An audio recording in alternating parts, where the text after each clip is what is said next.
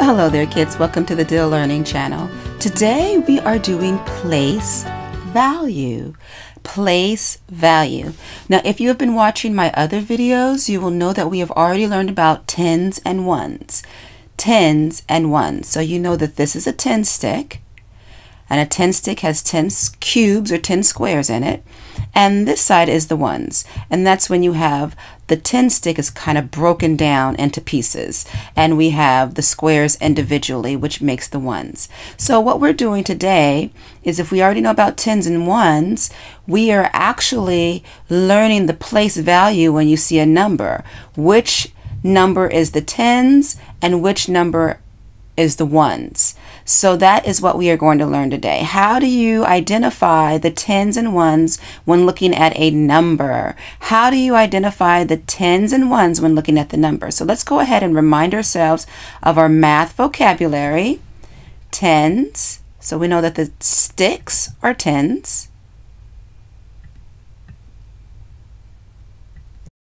And the individual squares are called the ones.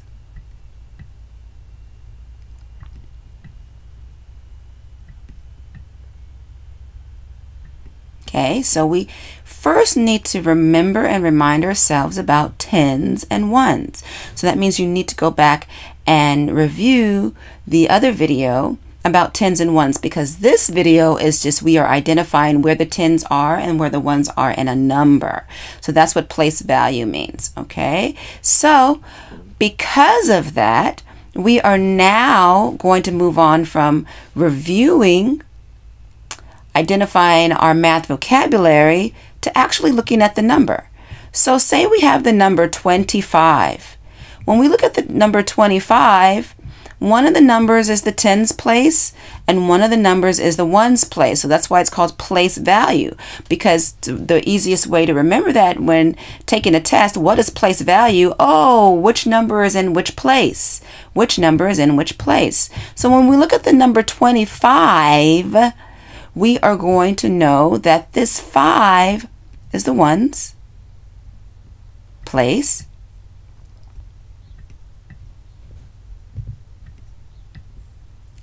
and the 2 is in the tens place.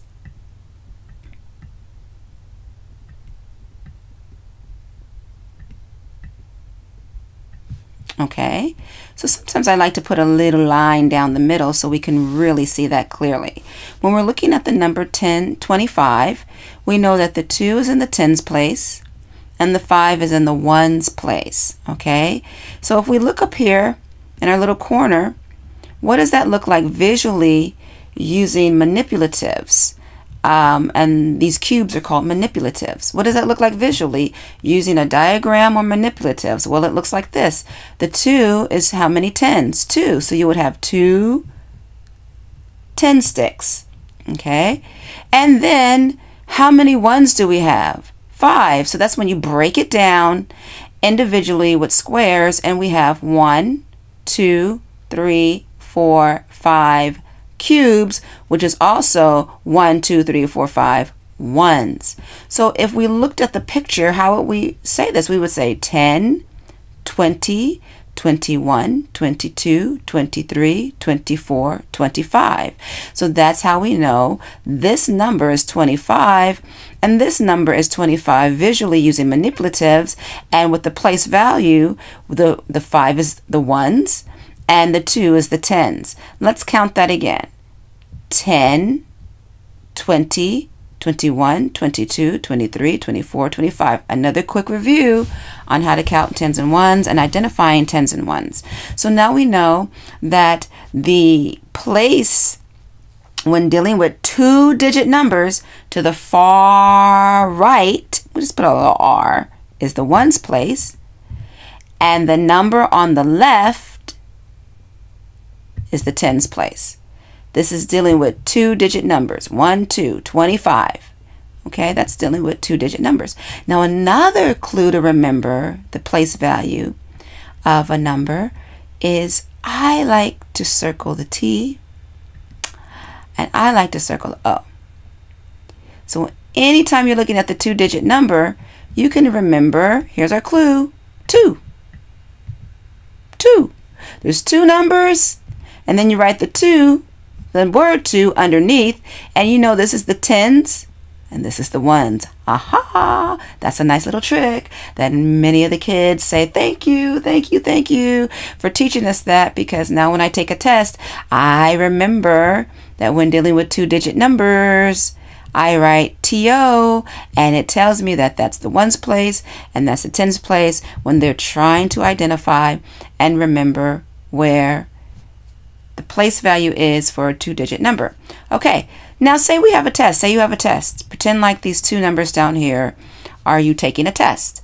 So if the test says, please identify the tens, the place value for 35, where's the ones place and which number is the ones, which number is the tens, then here's the trick, right? Oh, it's a two-digit number, so I'm going to write TO under it. Now I know where my tens and ones are.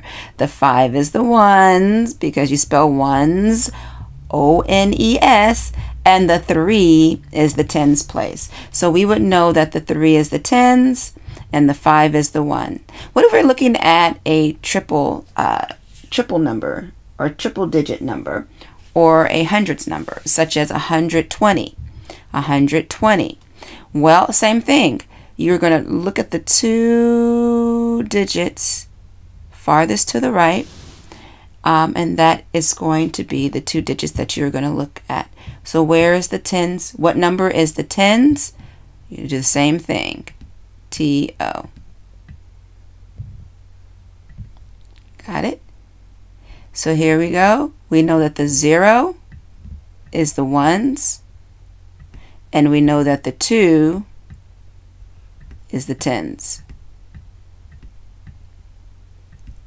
So when you're taking a test, and if the test asks you which number is in the tens place, you're going to say the 2. If the test asks you which number is in the ones place, you will say the 0. Okay? Same thing over here. If the test asks you for 35, circle the number that is in the tens place. Oh, well, if you wrote TO under it, you're going to easily get that answer right. And 3 was in the tens place. Okay? So this is a great quick lesson to teach you about place value. We're going to have more videos on place values. Please just watch the videos over and over again until you get it. I mean, there's no rush here. The great thing about videos, it's not like a classroom where the teacher may stay on the lesson for 2 or 3 days and has to move on. You can actually go back and replay these videos over and over again until you get it. And you can also make some practice numbers on a piece of paper with 2 digits to practice. Practice writing which numbers are in the ones place. Practice writing which numbers are in the tens place. Okay, I love learning with you guys. Until next time, goodbye.